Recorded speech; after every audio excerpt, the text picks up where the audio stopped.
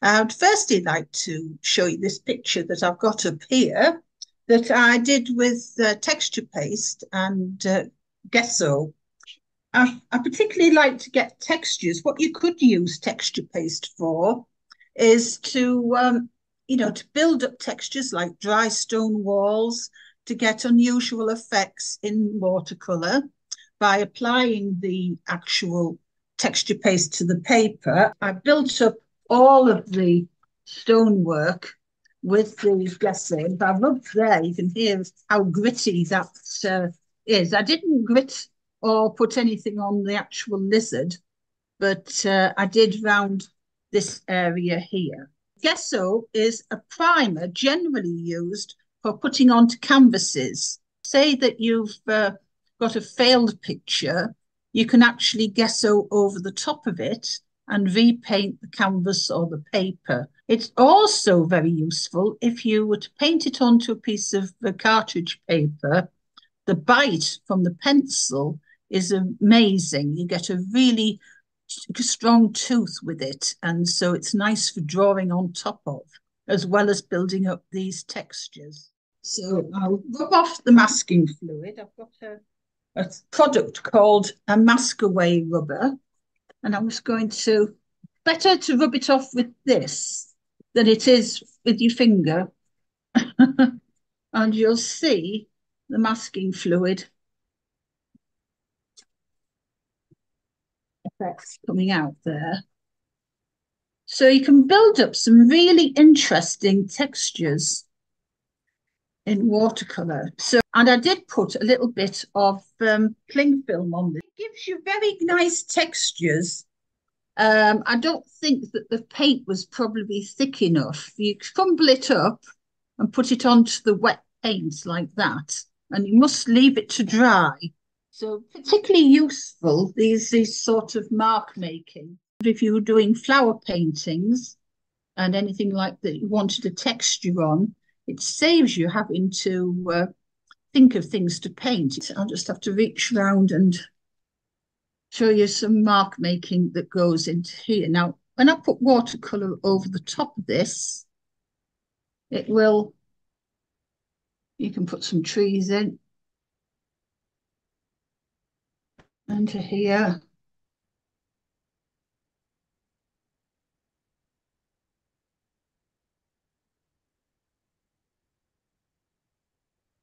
But oil pastel in watercolors is very useful. So if I just put a little bit of blue up there, you'll see that the doesn't affect the oil pastel at all. It will just sit there. You want some nice thick sort of trees coming across there. You can start to put trees across the top and make it into a little painting. So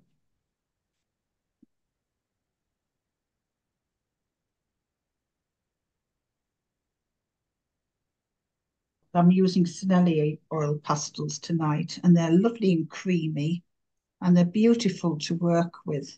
You could use chalk pastels over the top, but you'd have to be careful when if you were wanting to watercolor over the top of it, that it's pure pigment in a stick. So what you're creating is a paint. I just wanted to show you about how to put masking fluid on. When you put it on, you've got to rinse your brush out first, dip it into the masking fluid, and put it onto the paper. Never, ever be in the habit of just dipping it in the bottle and putting it on like this. Because what happens is you end up with a brush covered in paint, in masking fluid, and it'll be ruined.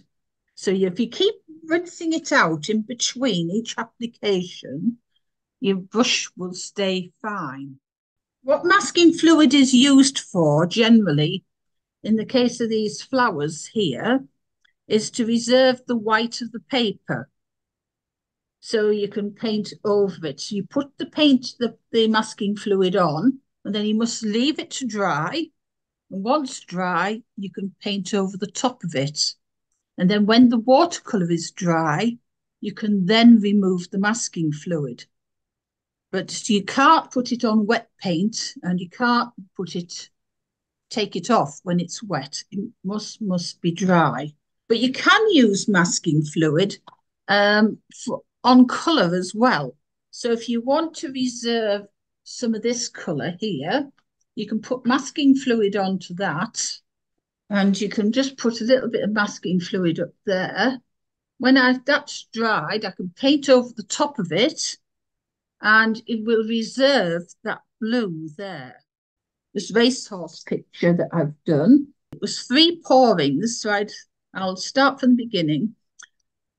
Pouring exercises, I've got 3 tubs of colour, and the primary colours, red, yellow and blue. And once mixed up, the paint drawing was done. I masked out the lightest whites on the picture and did the first pouring. So there was a lot of masking fluid went on in the first instant. And then when that pouring was done and it was left dry, I did the second masking out on top of the masking out I'd already done, and then let that dry, and then did another pouring. So there was 3 pourings and 3 masking outs to do on this picture, and that before we rub it all off. And it's quite a good reveal because you don't know how it's going to turn out till you take all the masking fluid off. Sometimes when you take it all off, some modifications have to be titivated up, but you know, it's a good thing to do. But the point I was getting across is you just don't have to use masking fluid to reserve whites. It will go over the top of other colours to reserve those colours.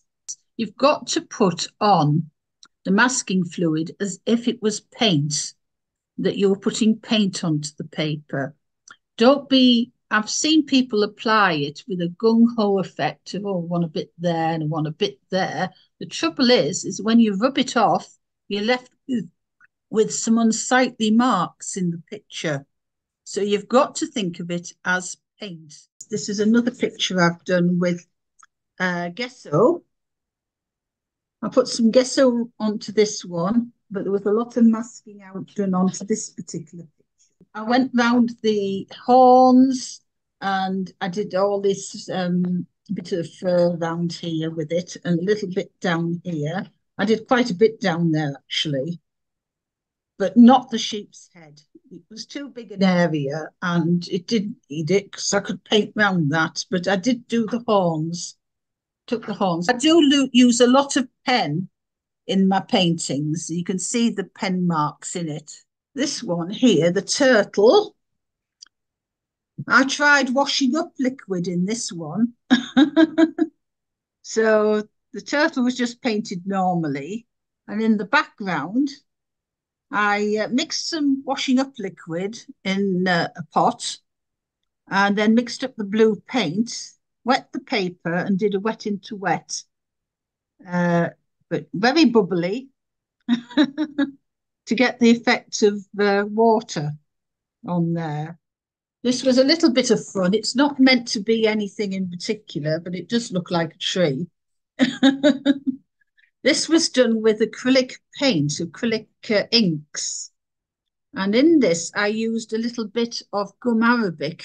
Can you see the shine in that particular bit of the picture there?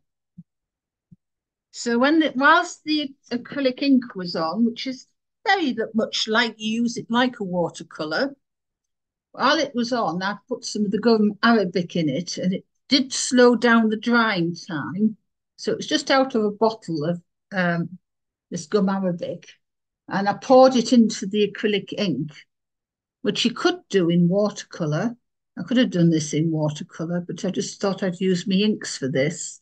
And it was fun to do because I could then scratch into it to create this sort of tree effect.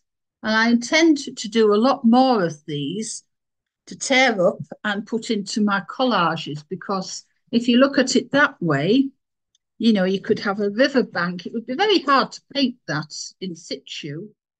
I use a multitude of paint papers in my work. For this one was done on a what I would say was done on a smooth paper, like a hot press paper. This one. This one was done on Bockingford paper and a heavyweight paper at that. That was 600 grams, £300. It's quite a thick card type of paper, but Bockingford paper is a very forgiving paper. So if you need to lift out watercolours, Bockingford is great. Because it's a wood pulp paper, you can lift watercolour off a wood pulp paper far easier than you would on a cotton rag paper, such as Saunders Waterford, which I particularly like for watercolours. It generally takes about 5 minutes or 2 minutes for it to dry, depending on how thickly you put it on.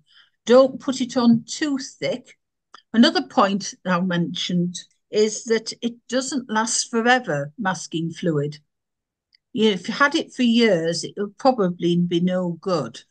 If it's gone all lumpy and sort of going on very thickly, it will tear the paper if you're not very careful. If you're not careful, if you do accidentally buy the one that's invisible and you can't see where you've put it, what I'd recommend and what we do in class is put a little bit of tube paint into the bottle, just a little bit, and give it a shake, and then it will colour it so you can see where you've put it. But be careful with hair dryers on masking fluid. If you're going to dry it with the hairdryer, keep it on fairly a distance from the paper because it can bake onto the paper. It can be very unpredictable, masking fluid, especially, as I say, if it's getting old and you've put it on quite thickly and then you go and dry it with the hairdryer, you find that it might just tear the paper. In the subject of the pouring one, we can't use a hairdryer because we're doing so many levels of masking. It's got to be done left naturally. So generally, I'm doing that pouring exercise over a day in a residential course, and we usually paint a picture in between that, which doesn't involve pouring, just to fill in the time, because otherwise we get very frustrated waiting for things to dry. Another point with masking fluid, if you've done a nice detailed drawing, spent hours on the drawing, then you put masking fluid over the top. When you rub it off, it'll take the drawing with it. So watch that one. Watch that one.